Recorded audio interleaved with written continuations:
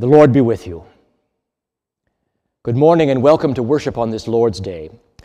From wherever you are this morning or whichever part of the day you are participating in our service, know that you are welcome. Those of you who gather here on a regular basis when we are not in a pandemic, but also very much welcome are all of you who are gathering from your own spaces across the state, the country, the world. Know that all are welcome here.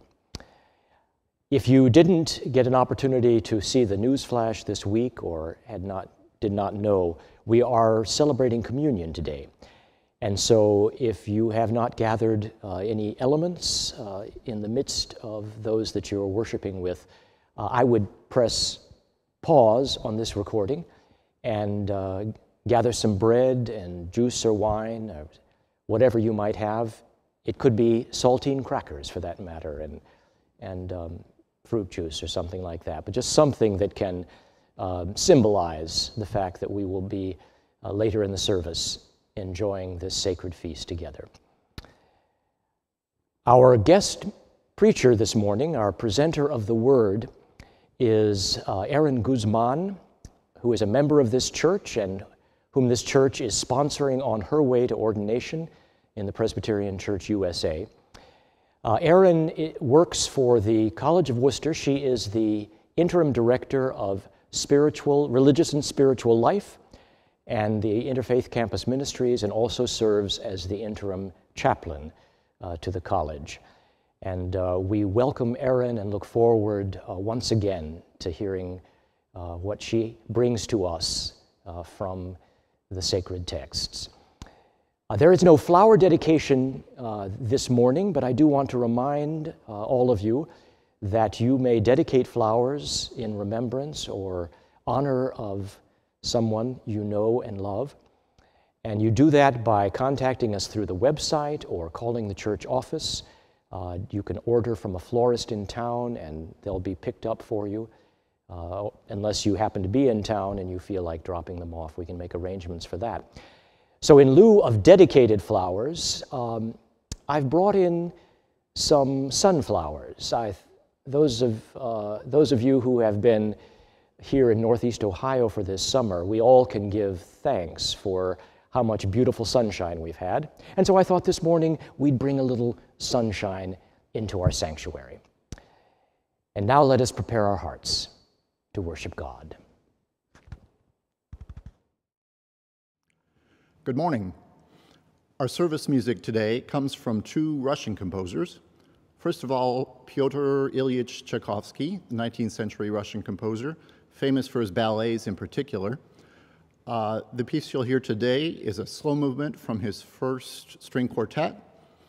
And if you're my age or older, you may recognize the Volga Boatman song, which appears in the melody for this particular piece. Although this piece was written for strings, it survives very well in this beautiful transcription for organ. Although it's not a sacred piece, you'll notice that the very final cadence matches our Amen cadence that we use in church. The other two pieces are both by Reinhold Glier, the next generation of Russian composers, who in fact lived until 1956. The two works in the musical offering and the postlude today are both from his set of 6 morceaux, or morsels, small pieces, for 2 pianos, 2 players. I'm very pleased to have my friend Claudia Thompson joining me at the keyboards today. Thank you.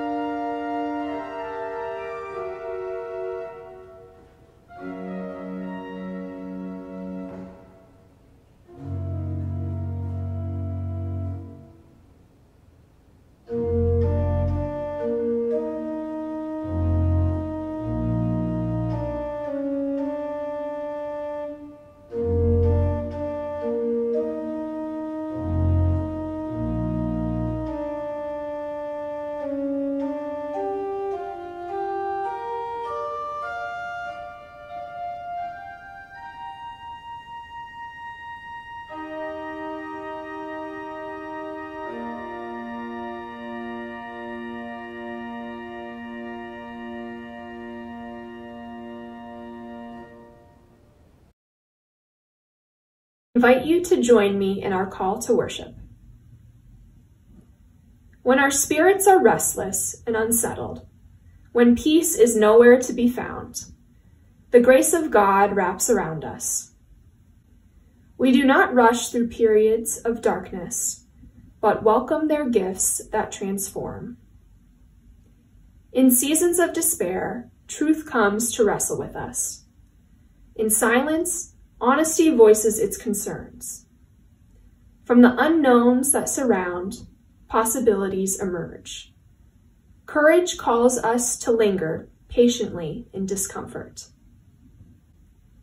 In the light of day and the dark of night, God is with us. Thanks be to God who upholds us in love.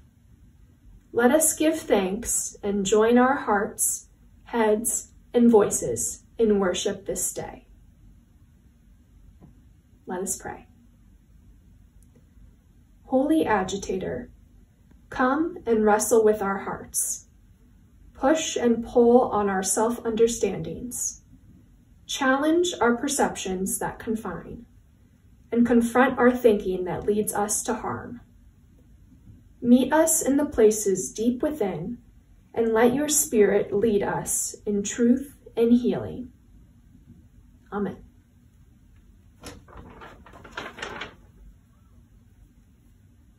Please join in our prayer to confession.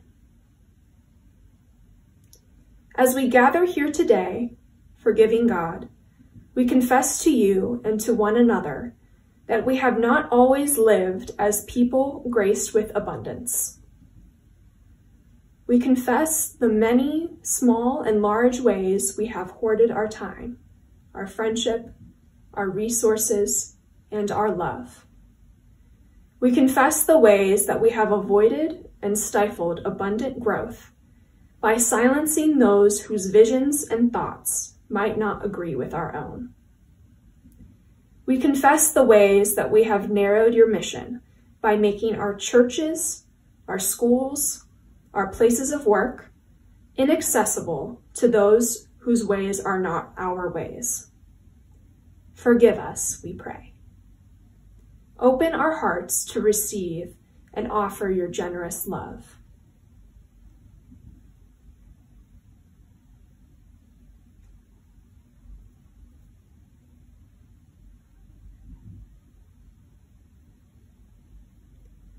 Gracious God, hear our prayers. Amen. Hear this good news of grace. God comes searching for us, calling us by name, leading us into the peaceable kingdom. In Christ, we become new people. Broken, we are made whole. Lost, we are found. Forsaken, we are restored to new life. Thanks be to God. Amen. The peace of Christ be with you. Hello! We are heading into week 2 of our Compassion Camp VBS, and I wanted to keep on that compassion theme. And one of the Bible stories that came to my mind about Jesus showing compassion to others is the story of him feeding 5,000 with not very many loaves of bread and not very many fish. But he is able to show compassion to all of those people that are there by feeding them. And so it made me think, what are some ways that I can show compassion right now? Compassion is a big word for helping people, feeling their feelings sometimes. And how can I do that? How can I help people? So I thought I'd just share some simple things that I thought we can do right now. One way to help people is to wear our masks. That helps people. Another way, we can just reach out to people and send them a card, just a thinking of you card. It doesn't have to be anything fancy. You can make your own card and send a card to somebody just saying, I'm thinking of you. I hope you are doing well. Something else you can do is make a meal for somebody. Don't give them an empty casserole dish. That's not fun. But maybe make a pan of brownies, make a casserole, make some soup, give it to your neighbors. Something else that's really simple that we don't do very much of anymore is call somebody. Pick up the phone, call your grandma, see how she's doing. It's hard to visit people right now, so just call somebody, pick up the phone and call somebody. So I wonder, what are some ways that you can show compassion to people? How can you share the love of Jesus in simple ways right now? So what I would ask you to do, and this is for anybody watching this video, not just our children and youth, but I would love to see you send us a picture of where you are showing compassion throughout your day. It doesn't have to be a lot of stuff. Maybe you bring up your neighbor's mail. Maybe you sit on the front porch and just wave to people as they walk by. Maybe you make dinner for somebody. Maybe you call somebody. Maybe you just do a simple thing like wearing your mask to keep other people safe. So I hope that you will send your pictures to the email address below and show us how you are showing compassion these days. Have a great week.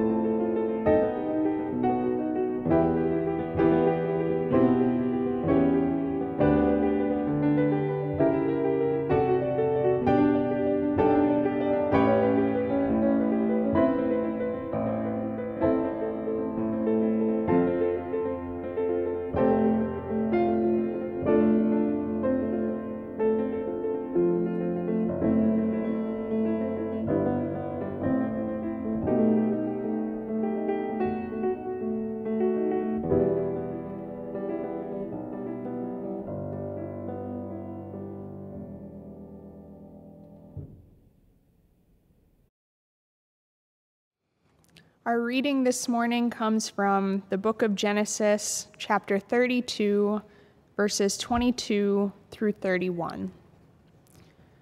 The same night he got up and took his 2 wives, his 2 maids, and his 11 children, and crossed the ford of the Jabbok. He took them and sent them across the stream, and likewise everything that he had. Jacob was left alone, and a man wrestled with him until daybreak. When the man saw that he did not prevail against Jacob, he struck him on the hip socket, and Jacob's hip was put out of joint as he wrestled with him. Then he said, "Let me go, for the day is breaking." But Jacob said, "I will not let go unless you bless me." So he said to him, "What is your name?" And he said, "Jacob." Then the man said, "You shall no longer be called Jacob, but Israel, for you have striven with God and with humans and have prevailed." Then Jacob asked him, "Please tell me your name." But he said, "Why is it that you ask my name?" And there he blessed him. So Jacob called the place Peniel, saying, "For I have seen God face to face, and yet my life is preserved." The sun rose upon him as he passed Peniel, limping because of his hip. This is one of my favorite stories from the Hebrew Scriptures, and when I saw it come up in the lectionary for this week, I knew I had to come back to it. And when I say come back to it, I mean that this text is one that I used for my very first sermon that I wrote in my very first preaching class at Vanderbilt Divinity School, which was taught by noted Presbyterian homiletician John McClure, who was mentored by one of the great homileticians of our time, Thomas Long. I pulled out that first sermon this week as I was meditating on this text, and I had a really good laugh at how much I've grown as a writer and a preacher since then. If you haven't ever tried rereading something you wrote years ago, I invite you to do that from time to time if you dare. I couldn't help but read myself into the story of Jacob, the one who wrestles an angel or God or some strange man. The text is never exactly clear on who it is. I thought about all the ways in which I've wrestled as a young person, but especially over the last 6 years or so, and how for so long I tried to run away from this calling to be a chaplain, to sojourn with others in difficult spaces and moments, and as a person who tries to speak truth in love with the hope of inspiring action for justice making. I thought about everything that's brought me to here, and though there is much gratitude for that journey, there has also been much grief. I imagine that's true for most of us as we reflect on our stories of growing and becoming. Where there has been struggle, there has also been growth and change, oftentimes coming at the expense of something important to us. Many scholars have noted the similarities between this story and others found in Mesopotamia and ancient Near Eastern literature. Some think that this story found its way into the Genesis corpus through the adaptation of other myths or stories that also involved a man crossing a river and who battled a water spirit or demon. In those stories, a nocturnal being wrestles a man until daybreak, when the man then begs the spirit for a blessing and for safe passage. The characters in question may not have been named Jacob, but the story was likely grafted in to fit with existing Israelite oral traditions to help make sense of their ancestry. Although its origins may have come from outside of the Jewish tradition, this story sits within a larger biblical arc, showing how we think about God and how God has been communicated in our traditions over time did not happen in a vacuum. I think it's important to think about the layering of these stories and histories over time, because as modern readers, we do the same thing. We also bring the layers of our stories to these texts, which allows us to enter into them in seeing this as an ongoing or an unfolding story that we can see ourselves into. You might remember in an earlier part of this story where Jacob, the youngest son of Isaac, takes something that was not his. His older brother and the firstborn twin Esau was the entitled recipient of their father Isaac's blessing. After a long day of hunting, Esau demands that Jacob prepare him a meal before he dies of hunger.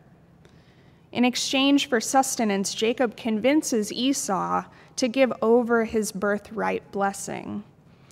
Such a blessing was understood to be not just words, but more like a prophecy for future flourishing and having favor in the eyes of one's family and with God. So this is not some petty sibling squabble that doesn't mean anything. But by the standards of his context, what Jacob did here was wrong and insulting. He took something that was not meant for him. So in fear and in shame, he flees. Where we meet him in this text selection for today is years later, and Jacob has been on the move now with his own family, probably thinking about how he wronged his brother and his parents. At least I'm willing to give Jacob the benefit of the doubt that he felt some level of remorse about what he did. He knows that eventually he must face his brother Esau. So perhaps Jacob was not only wrestling with some divine being, but he's wrestling with his past and with his conscience. Maybe Jacob is thinking, wow, I really messed up things with my brother Esau. How in the world am I going to make that right? Here in chapter 32, Jacob prepares to meet his brother, but he sends his family and others ahead of him with gifts, hoping that this will make for a smoother greeting after all these years. We see Jacob crossing a river alone, which symbolically might indicate that he's crossing into a threshold space of some kind, a place of unknowns, where under the cover of nighttime darkness, he encounters a divine being, sometimes referred to as an angel or even God in human form. Commentators on this text have noted the ambiguities in the language as to who or what this being is. The Christian tradition has by and large characterized this being as Yahweh, the God of Jacob's ancestors. I don't think that's a poor interpretation of this character. In fact, I do think there are times where it makes sense that we would wrestle with whatever it is the Spirit is trying to tell or ask of us. I also think it could be helpful to see this divine being as representing part of Jacob's personal struggle, his struggle with identity and purpose and belonging amidst a difficult exile, which maybe speaks to some of the struggles that we face on a more regular basis. In any case, the text says that Jacob and this being wrestled all night until daybreak, which, whether that's real or metaphorical, suggests that it was a very long and tiresome struggle. When the divine being sees that Jacob is winning the fight, he dislocates Jacob's hip, and he has, from what we hear later, a lasting limp. Through this encounter and struggle, he is physically and permanently marked. Yet regardless of the pain he was probably experiencing, Jacob holds on. He's not ready to let go or to give up on the fight. As he's wrestling, he acts as if he's got it all figured out, that he is in control of the situation. He is indeed a worthy opponent to this angelic adversary. In verse 27, the being says, "Let go of me." But Jacob tries to bargain his way out of this encounter. He responds, "I will not let go unless you bless me." A somewhat familiar request since he bargained with Esau for his blessing in much the same way. Which makes me wonder if this demand is more of an act of self-preservation rather than pure selfishness or greed. I think Jacob is actually pretty scared because he isn't in much control at all. Remember, he still has to face Esau, and he's not sure if he'll live through that encounter, let alone this one. He stands before this person thing, bearing all of who he is, completely vulnerable, knowing that he can't afford to lose. Then the divine being asks for Jacob's name. There's something important in the question, "What is your name?" that I want us to sit with for a minute. When we first meet people, one of the first questions we might ask to know is that person's name. Our names are identity markers of family histories and cultures and languages, and they can be sources of pride or evoke memories of painful pasts. Names can legally change or be adopted and can have new meaning for us as we live life and gather our own experiences. If this being is God, then it's likely that God already knows something about Jacob's history. God probably knows how he tricked Isaac and took Esau's blessing, and God probably knows that Jacob is strong, but is also struggling to reconcile what he did to his brother and to his family. Rather than let Jacob be bound to that narrative, a narrative of shame and guilt, this being offers him a new one in the form of a different name, Israel. Although the narrator of this text continues to refer to Jacob by his birth name, he now has an alternative. He has the choice to live into a new identity with a new calling, different than his previous life. Jacob has been so named and claimed by God, despite past wrongdoings and mistakes.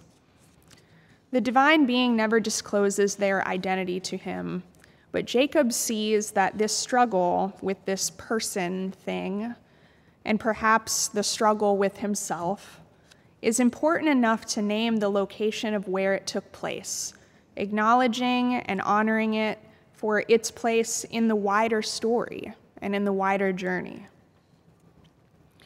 Part of why I love this text so much is that it's a reminder of how the perceptions of others can trap us into a narrative or an identity that is not true to who we really are. Perhaps there was something in our past, like Jacob, that has defined every part of our lives up to this point. Maybe we have birth names that don't fit our bodies or our personalities anymore. We might have names that carry rich histories that are never told to us out of shame or fear. Or we come from families, social circles, or backgrounds that want certain things from us because of our names and what's associated with them. We get a lot of names, or rather expectations, thrown at us all the time, most of which aren't fair or true to our lived experiences. It takes a lot of strength and courage to ignore what those names are saying about who we are. And those names can take the form of bias and prejudice connected to racism, sexism, homophobia, or other fears related to queerness and bodies, xenophobia and the fear of others, classism, ageism, ableism. At times, we might internalize those names, and they can hurt us very deeply. The baggage of those names can be so heavy that over time, we start believing them to be true.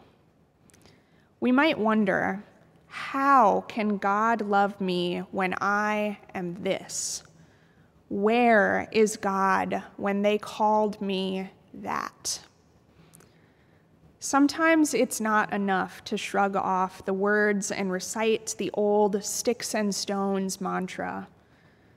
Sometimes we accept these harmful scripts that we're given, despite who God tells us we are. If we choose to learn only one thing from Jacob, I hope it's that we learn that God has the ability to give us new names, different from the ones given to us by others. We do not have to accept and live with who or what others tell us we are. And we are certainly not our worst mistakes. I am proud to be a Guzman, though people are sometimes surprised by what I look like if they've read my name before meeting me, or make judgments about my name before they see me. I'm proud to have a Mexican father and a German mother, to have an Irish first name and a traditionally masculine middle name. I am proud to be a woman, the first in my family of anyone to get a master's degree, and a person who will someday be ordained, having responded to a call while carrying multiple, complicated, intersecting identities that are often described as both too much and not enough simultaneously. I don't know that I could stand so confidently and say any of those statements 6 or 7 years ago when I first tried to preach on this text. But having been through the last few years of making a way out of what has sometimes felt like no way, I hold the grief and gratitude of having fought so hard to claim a new narrative in my own hands. And that was only possible because I had to constantly be reminded of who I am, what my name is, and why I'm here. It's incredibly significant that both Jacob and the place where he meets this being receive new names. A new name brings with it new possibilities. Israel means one who has striven with beings divine and human. And Peniel means I have seen a divine being face to face, yet my life has been preserved. There is an inherent message of hope here.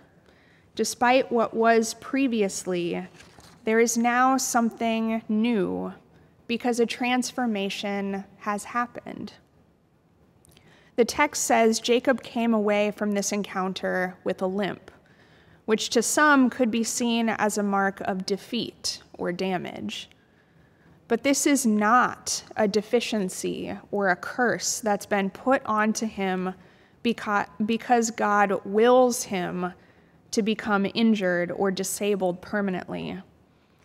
And I want to be clear in saying that this is a really tricky part of the story where it could be read that Jacob brought this on himself somehow, or that God is punishing him by dislocating his hip.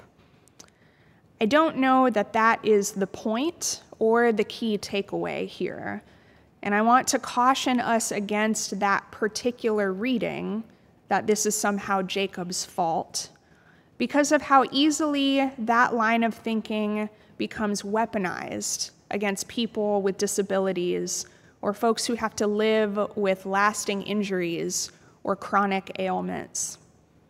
Rather, I think, symbolically, this experience is meant to remind Jacob that this has been a transformation, that God has named and claimed him as Israel, the one who wrestles with beings and with his being. And living into that new identity might not always be clean or easy, but the wrestling that happened tells us something about who Jacob is.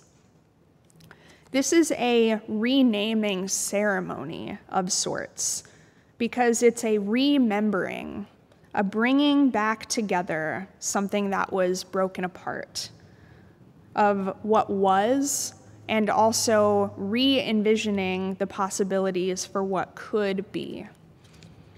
Despite Jacob's past slip-ups, this is a story about reconciliation and promise in the people that God sees us to be. If we keep reading in this part of Genesis, we learn that Jacob does eventually meet his brother Esau, and to his surprise, they are still able to share in the bond of siblinghood. Sometimes, in order for reconciliation to happen, we have to demand a blessing and to be accepted. It may not always come, but I feel pretty good about saying that we can stand before our peers, our family, society, and the world, and to demand that we not be subject to the names they give us. I think God will stand with us in that place because God is the one who calls us by our true names. And God will be with us as we wrestle and live into what those true names mean for us. Who we were does not have to define who we are right now. We can't and shouldn't erase the past. We have to face it head on, even when it's really hard to do so. We have to be ready and willing to struggle just a little bit, whether it's with ideas or new information that shifts our perspective on something, or even if we struggle with people we thought that we knew and they're showing us their true selves now, or if we struggle with our own self-understanding. Growth and change almost always involves a wrestling match of sorts. And that's not an endorsement of the pain or the struggle that's involved. I really don't think that God wants us to have to endure pain or hardship or grief because there's meant to be some kind of lesson in it. I do think our reflections on those hard moments can give us really important insights into who we are and how we handle adversity.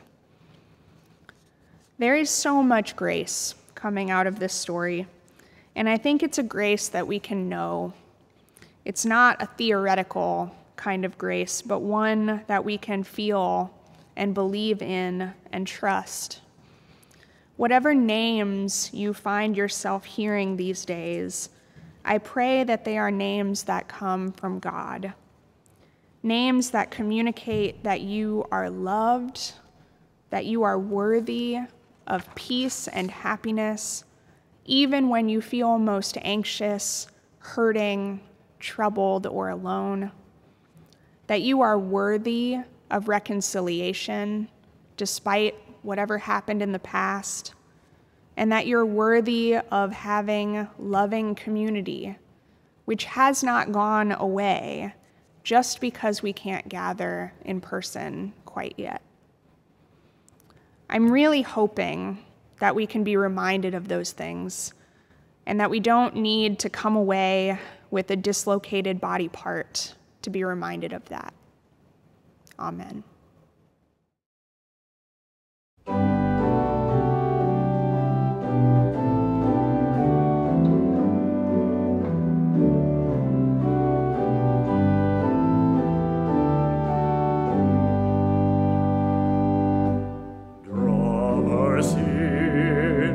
Spirit's tether, for when humbly in your name 2 or 3 are met together, you are in the midst of them.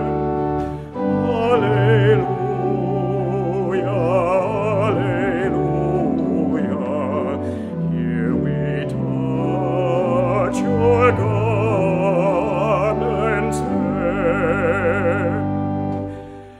As disciples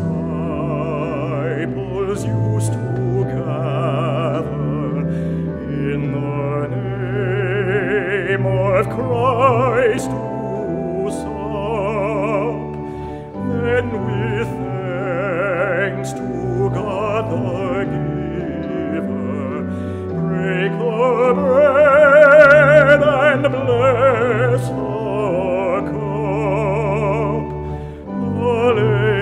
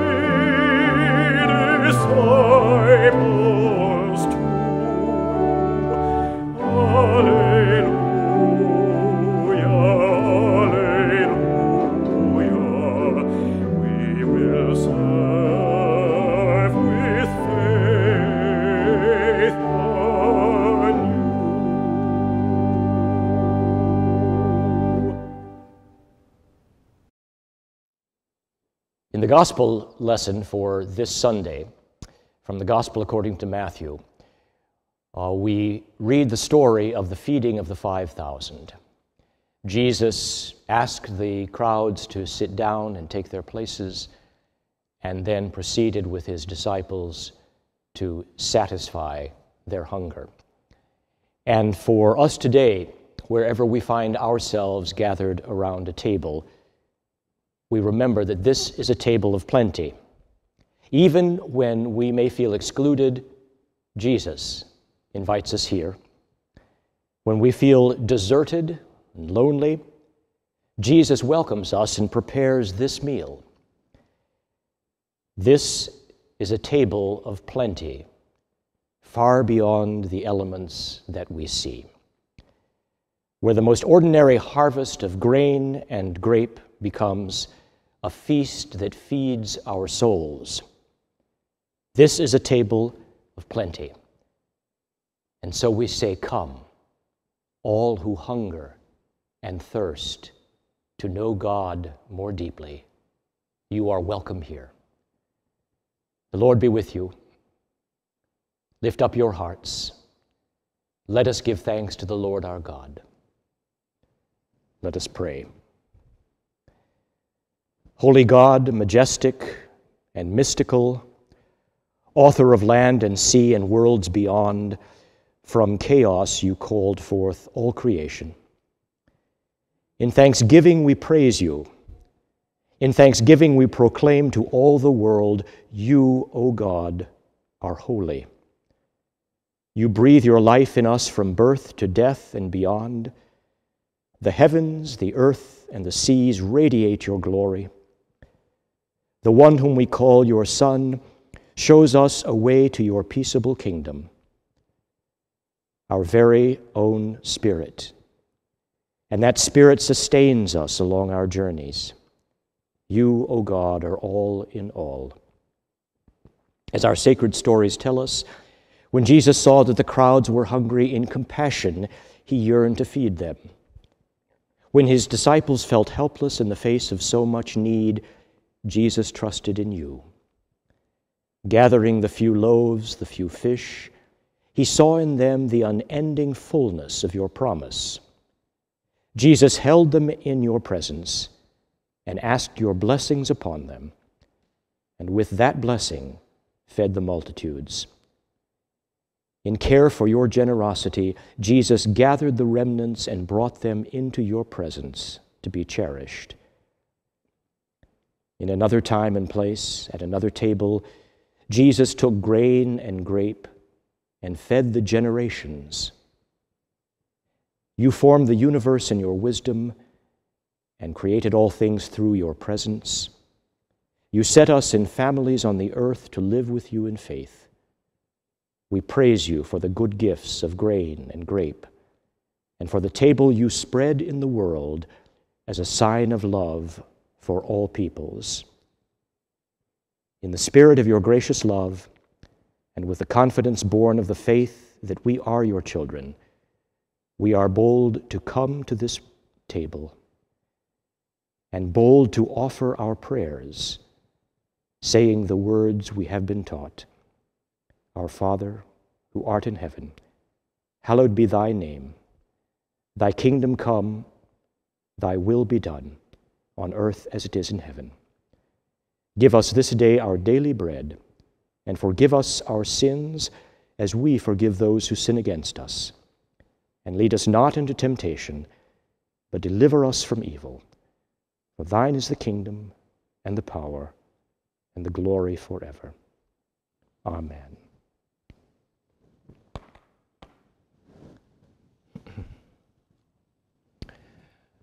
We remember that on the night of his arrest, Jesus took bread, and after giving thanks to God, he broke it. And he gave it to his disciples and friends, saying, "Take, eat. This is my body broken for you. Do this in remembrance of me."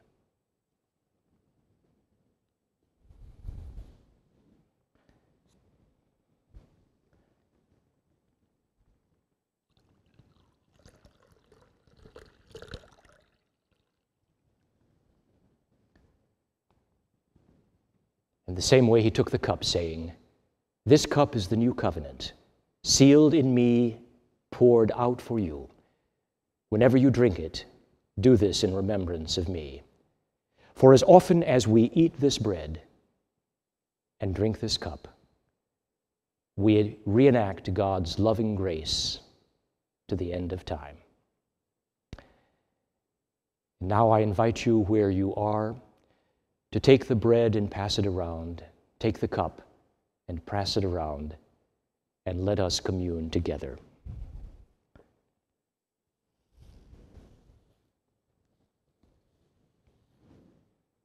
We remember that these are the gifts of God for the whole people of God. And so we respond, thanks be to God.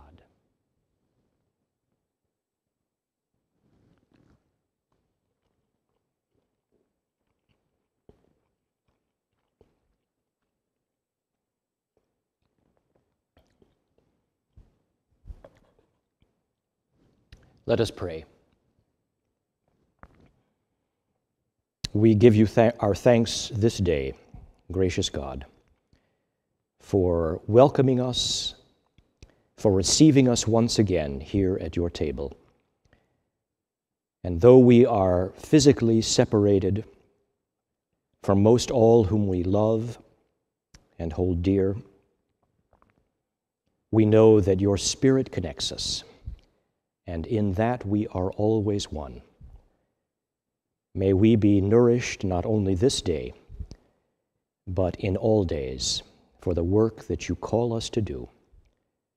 For we pray these things in Jesus' name. Amen.